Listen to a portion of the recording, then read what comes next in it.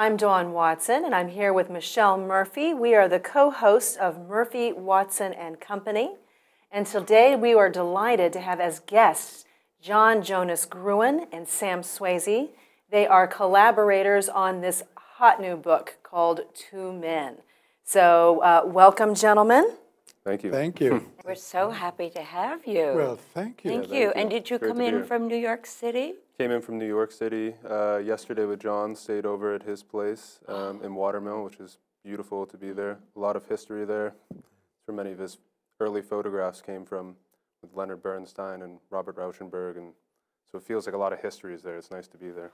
Which are in the book, by the way. Yes. You have wonderful photographs of them in the book. Can you talk a little, Sam? I know that you are the impetus for this book having happened. Can you talk a little bit about how you came across this idea? Well, to begin with, I mean, obviously there's a lot of changes going on with same-sex marriage has been accepted or legalized in Maine, Massachusetts, New York, Connecticut, etc. And I also noticed that John had all these images of two men. And it wasn't explicitly the idea that this would be necessarily a book about homosexuality, but rather the affection between two men, of love between two individuals, because I think when same-sex marriage was legalized, Someone loves John quite a lot right exactly, that's what it seems like. Yeah. Sorry about that. We're not the only ones. Sorry about that. I just thought it wasn't me. So continue. So same-sex marriage was legalized. I think that when it was legalized, it was more of an embrace, a communal embrace of a different lifestyle and a statement to the rest of the national community and the world that said, you know, people who are homosexual, whether they be two women or two men, should be able to kiss and hug in the streets without that actually being a statement in and of itself, but just a statement of love. And I think that this book, these images together and the vagaries behind whether or not these two men are gay or these other two men are not gay, that question becomes irrelevant, and it's more about the bonds and about just the love that's actually there, and gay or straight hopefully becomes less of an issue. Have you found that people have misconstrued this book to think it's only about gay men and then you have to set them straight, or do people get it right away that it's just about a bond of brotherhood between men no matter what they're? Well, I think that as with all photographs, they tell a story to each person, and each person comes to a photograph with their own thoughts on life, their own beliefs and opinions, and any photograph will be altered according to the person's own mindset. And so in this case, with these images, if someone is looking at it as a person who either is totally against what being gay is, or someone who loves what being gay is, that might come up more often. But because there is that kind of vagary between whether or not, you know, for instance, there's Leonard Bernstein and his son, or there's workers in the street, and then there's also two men together with holding their wedding bands out proudly. So for people to look at it, one of these images is, okay, well, this is gay, and then one of these other images is clearly a little bit more of a confusion there. I don't think there would be as much of that outright thought that, okay, this is definitely gay. I just don't see. But if they do, so be it. And if they like it, wonderful. And if they don't, well, don't look at the book.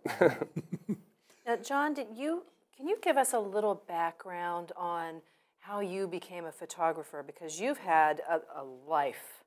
I'm very old, as you can see, but And still handsome. incredibly handsome, right?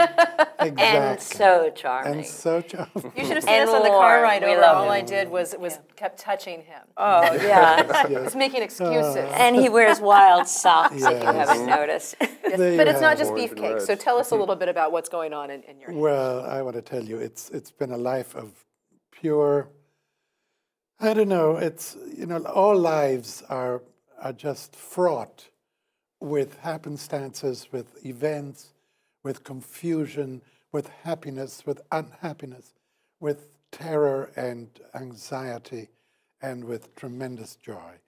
And I've had my share of all of that, mainly because I'm such a curious person. I mean, I have always wanted to know, ever since I was a child, actually, you know, what anything meant, and and why I developed certain feelings, or why people behaved in a certain way, or women. I mean, who are women, just as who are men, and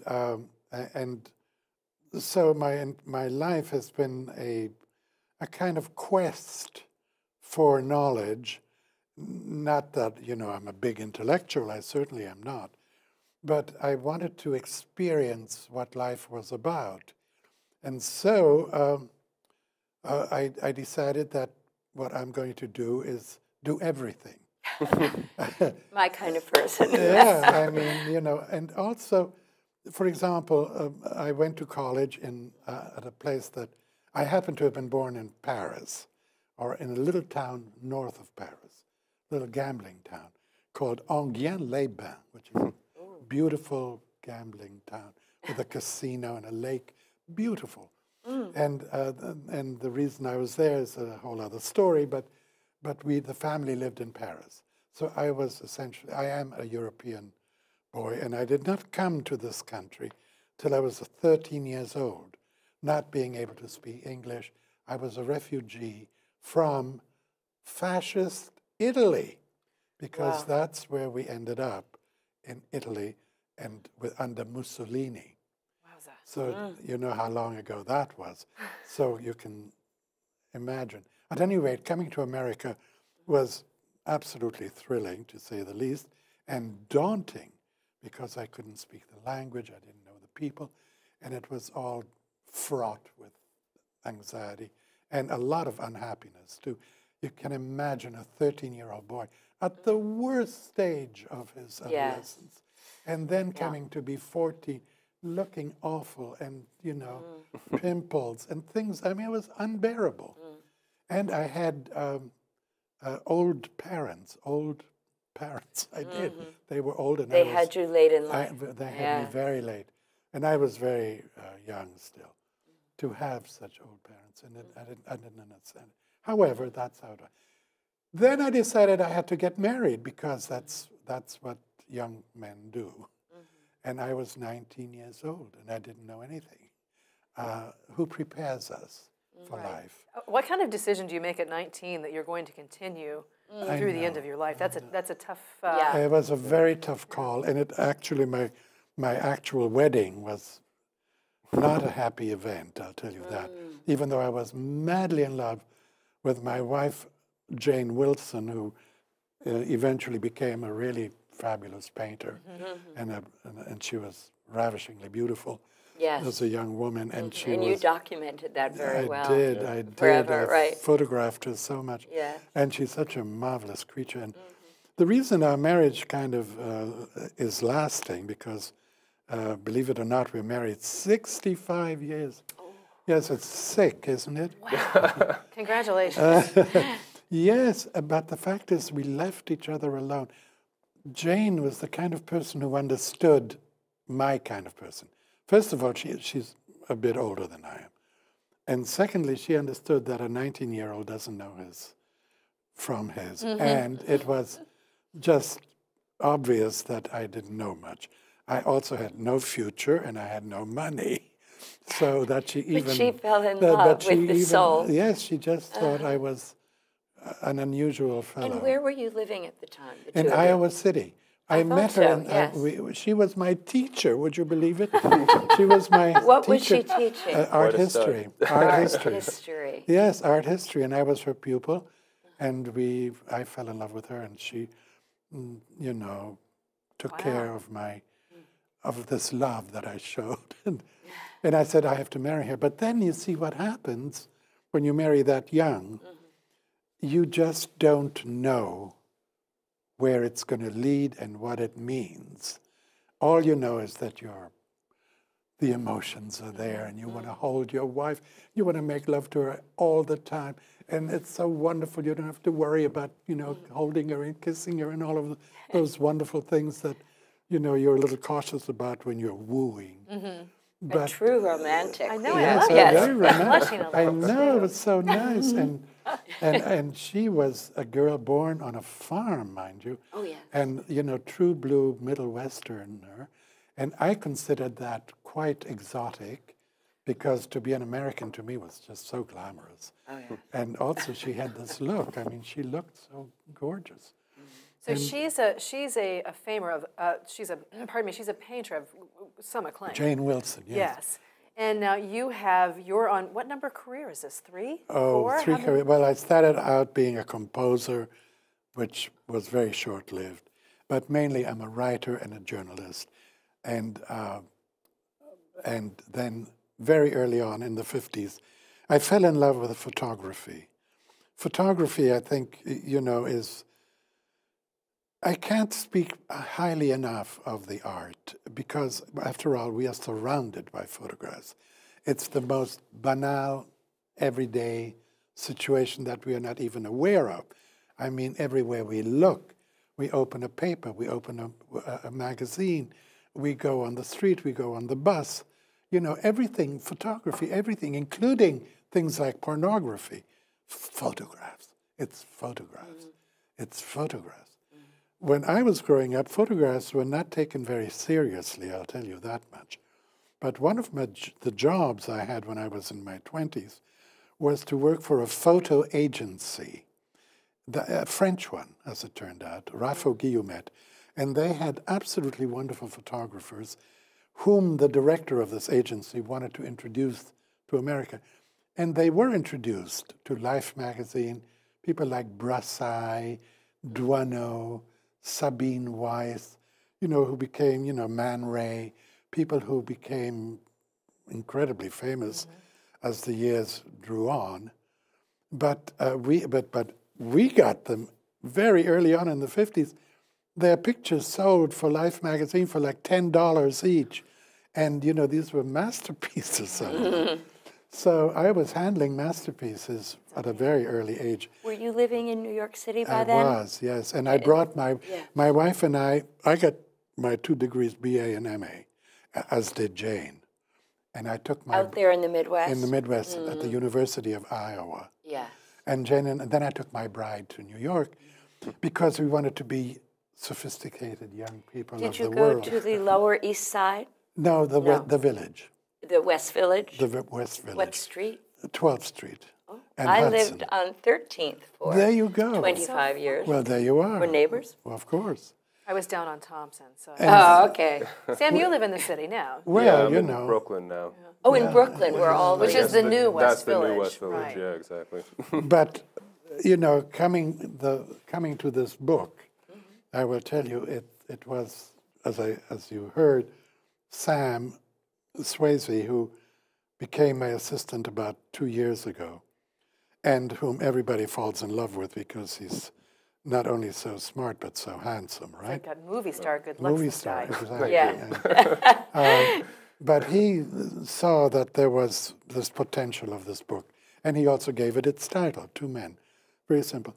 Well, one of the reasons, you know, as we began to work together, I looked at these pictures, and I also became aware and was able to say in my introduction that men, basically, are really put upon it as little boys. Let's face it, when a little boy gets to be like 6 or 7, I mean, he is suddenly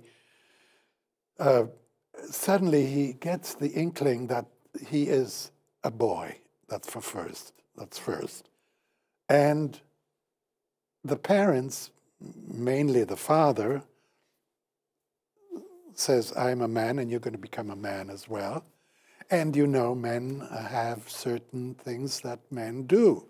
Like, you know, boys don't cry, and men are not like women, and boys, you know, grow up to become breadwinners, they become soldiers, they, you know, are the instigators, the fighters, the providers, people who, you know, have this.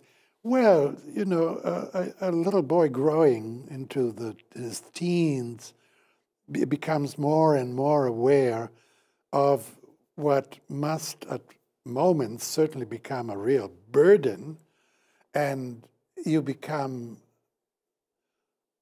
saddled somehow with the knowledge that being a man is absolutely something different.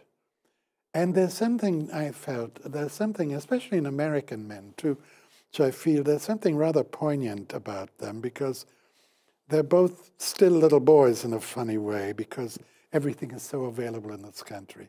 And everything is somewhat easier than, let's say, war-torn Europe, you know. We know about that. They get to know a sense of pain and stuff more than some American boys do. Not that their pain is any less, but, you know, they don't go through, haven't gone through unless they became soldiers. But being a man is very hard. So in looking at these pictures, the togetherness of men is not talked about very much as, say, the togetherness of women. Or even, you know, books like Little Women. And women have a relationship that is really unique to them.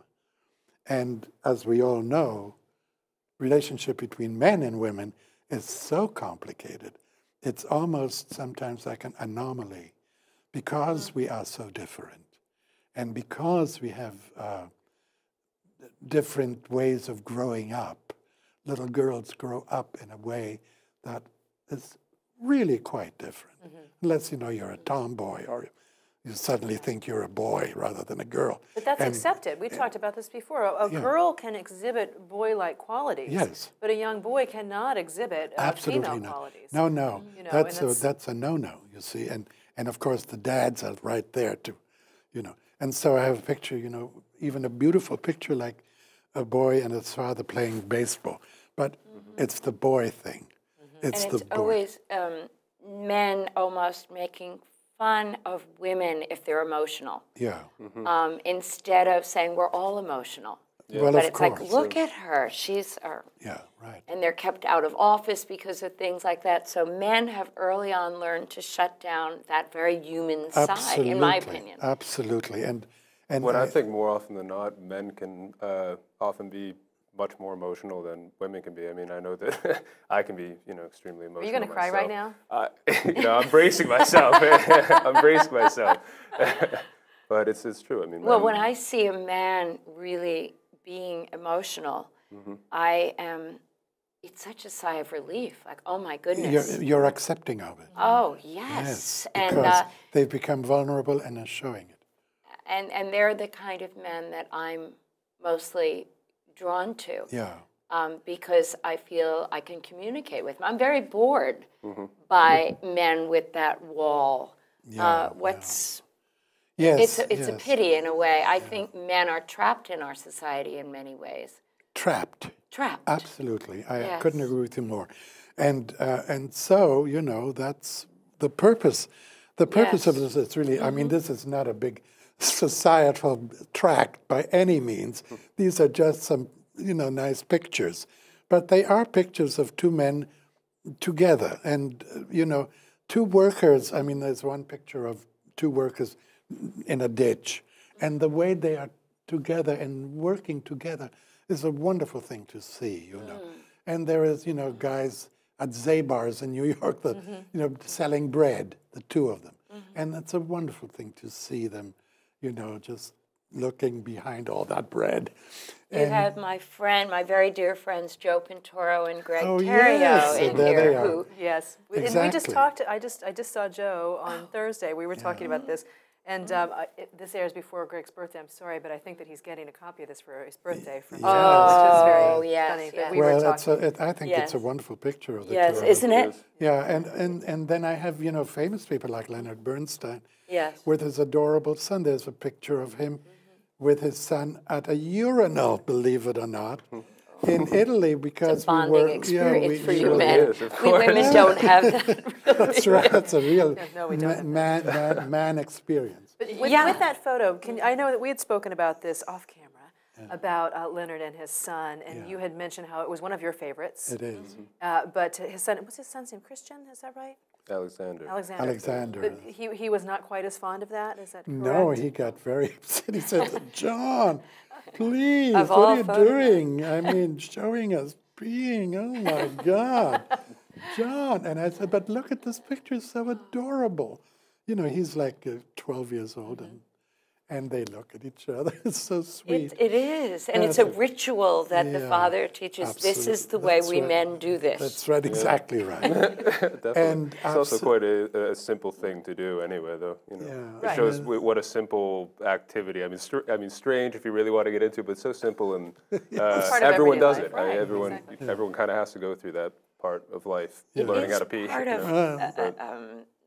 well, again, we could get into this very deeply, but it Yeah, is sure. part of almost a line drawn between women's private parts and men's Yes. that are more accepted. Yes. And I think that gives men a certain power in a symbolic way Oh, out yes, in the yes. world and No a bond. question, no question. And women have this. This other Anyway, thing. it's a very deep But yeah, and subject. We don't have everything time we're talking for it. about here isn't to negate the difficulties of being a woman. I mean, being a woman is also, you know, I don't know anything. very I don't know anything about It's it. but- very difficult.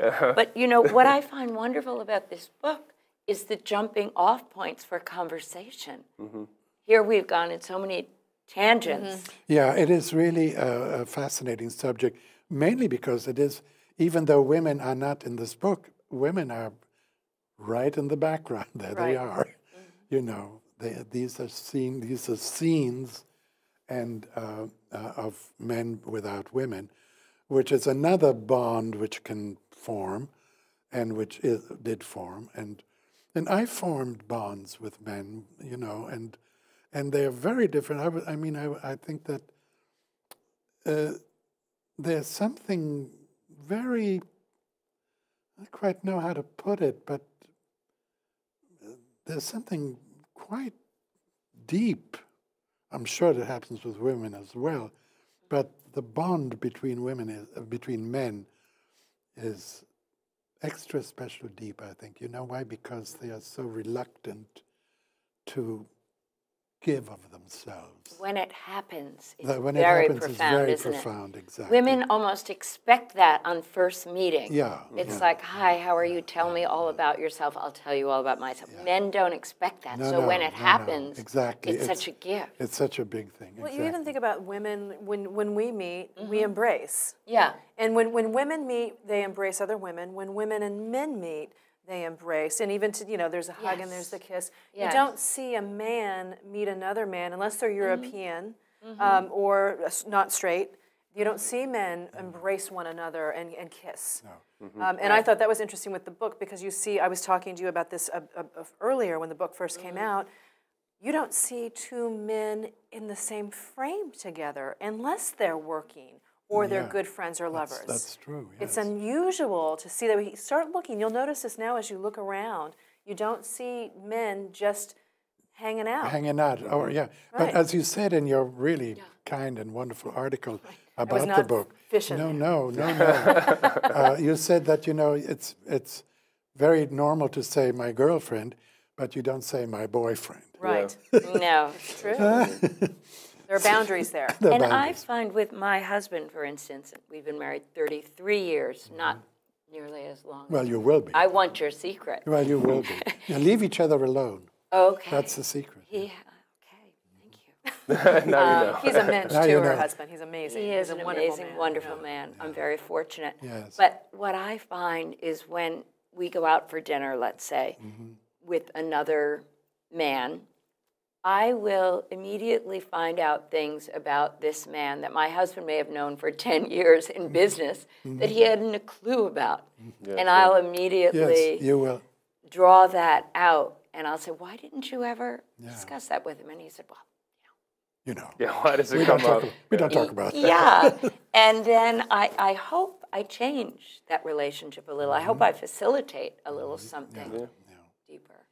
Well, it's an interesting subject, to say the very least. Tell me a little bit about your views on photography today. Now that everybody has a camera, It's it's incredible. so different. It is What do you see as incredible. the future with photography? Well, is you it know, going to have the same respect because everyone? I worry about it because the accessibility of the camera and of the telephone being a camera, Right. and of the whole internet situation and the entire new communications syndrome, which has taken over the world. I mean, it really has. Is to me so a powerful subject and so dangerous in many ways that you can communicate so quickly, not only by word but by images, that this is, it does two things. The proliferation of photography being so great, it diminishes its value as a work of art, let's say, while at the same time being one of the great communicators. That's, you know. But I think that because it's so available and people are so quick with it and are so wanting to do this, and whereas before, you know, you got to pick up the camera, change the film, and the roll and focus and this and that, which is what I still do because I use, first of all, I use black and white photography. I love to use regular film. And digital, while... One of the last. Yeah, it is. I am one of the last. And while I'm completely aware of the miracle of digital photography, I've never been too drawn to it. One of the reasons being is that everything is so accessible to you, the photographer. I mean, you can immediately crop. Yeah, right, where you can't. And enhance. And you can enhance, and you can do this, and you can do that, and you can fix, and you can do it upside down. I mean, everything is right there. Yes. And there's the picture. And then you can take 500 of them. Right. Not just 36, which is what I usually take, if that many. But the fact is that it really has become so excessive that I worry about where photography is going.